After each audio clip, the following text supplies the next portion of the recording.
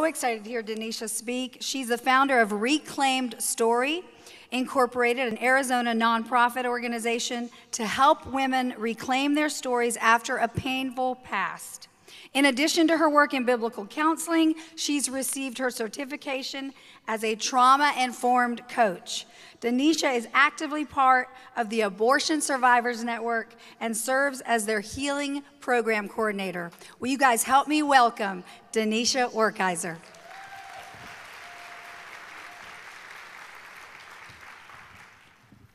Thank you so much. Well, today I'd like to share a conversation with you that I had last fall. It was a conversation that helped me to really realize how powerful my story is. And what happened was my phone rang, right? Just a normal day, about 2 o'clock in the afternoon, my phone rings and I answer it, hello. But what I didn't know was how important that call was going to be. The voice on the other end of the phone said, I understand you know a lot about abortion. Took a deep breath. I had no idea what I was walking into, you guys. It was a normal afternoon. I took a deep breath and I thought, all right, Lord, I guess we're doing this.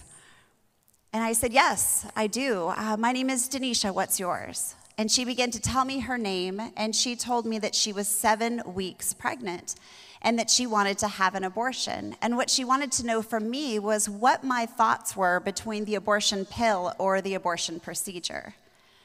She said that a mutual friend had connected us and that she said I knew a lot about abortion.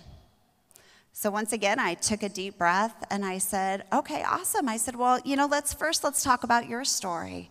Where are you in life? What brought you to this point that you are right here where you're considering an abortion? And I said, no matter what you decide, I'm going to walk with you. And I remember thinking the ramifications of telling her that could have been really hard, right? I was real new at all of this. But I said, regardless of what you decide, I'll walk with you through this. And I'm so happy you reached out, and I'm happy to answer any questions that you have. And I remember after saying that thinking, that's what Jesus would have told her. I'm going to be here for you. I'm going to walk with you no matter what. So she went on to tell me that her mom told her it was not a baby, that it was simply a blob of tissue. To which I replied, oh, I understand. She's being told that by so many different sources in the world. I understand that she said that, but did you know that right now at 7 weeks pregnant, your baby has a heartbeat that's different than yours? I said, did you know that right now your baby can feel pain?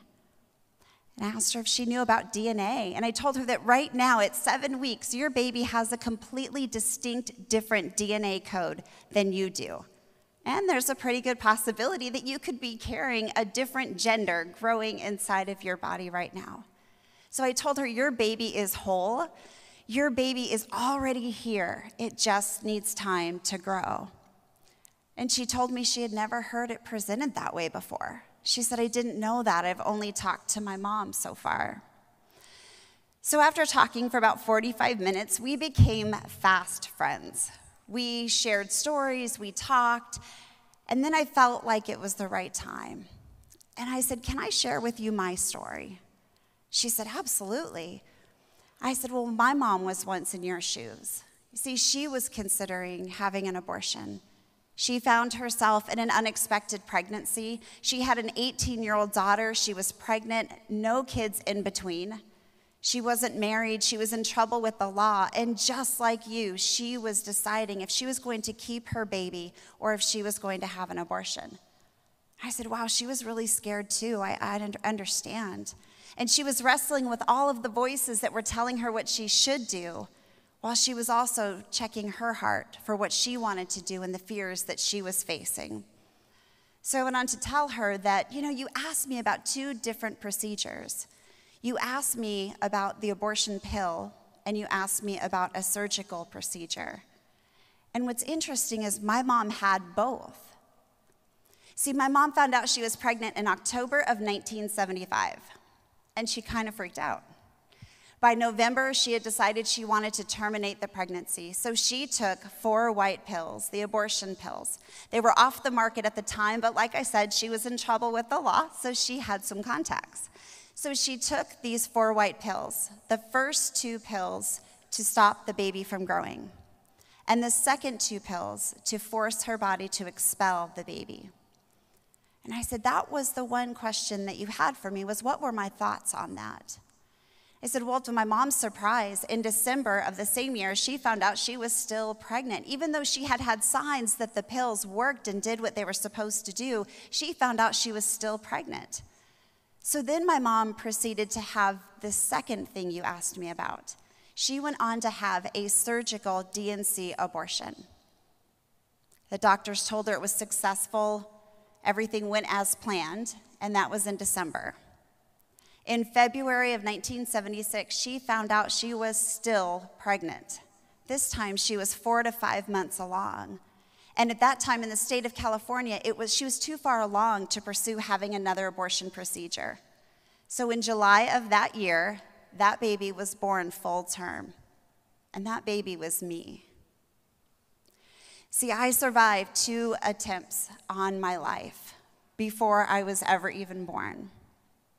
And so when our friend told her that I knew a lot about abortion, she was right. According to the Family Planning Perspectives, Volume 9, in 1975, there were 165,550 legal abortions in the state of California. And I was one of those, but I survived. So we talked for a little bit, and then she said 4 words to me that stopped me in my tracks. She said, "You're like my baby."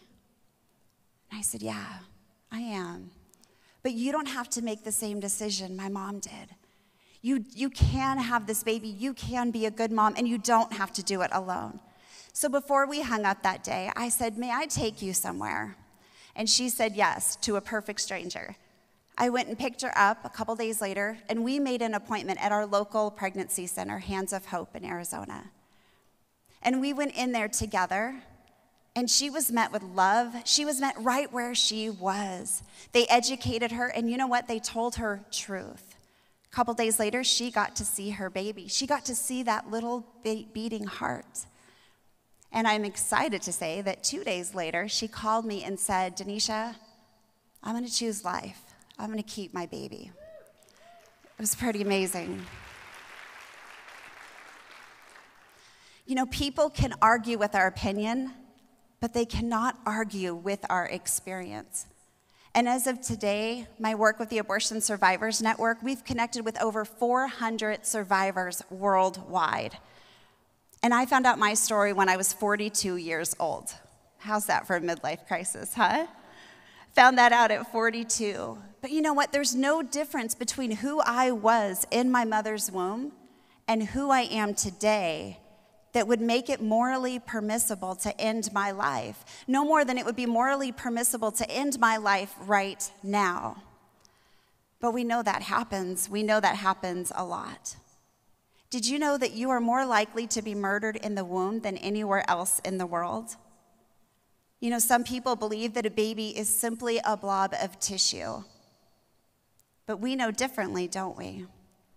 See, you are here today. You came to this conference because you tell women the truth, because you love them and you meet them right where they are. When they walk through your doors, you meet them with truth, with love. You show them their baby so that together you can humanize that unborn baby.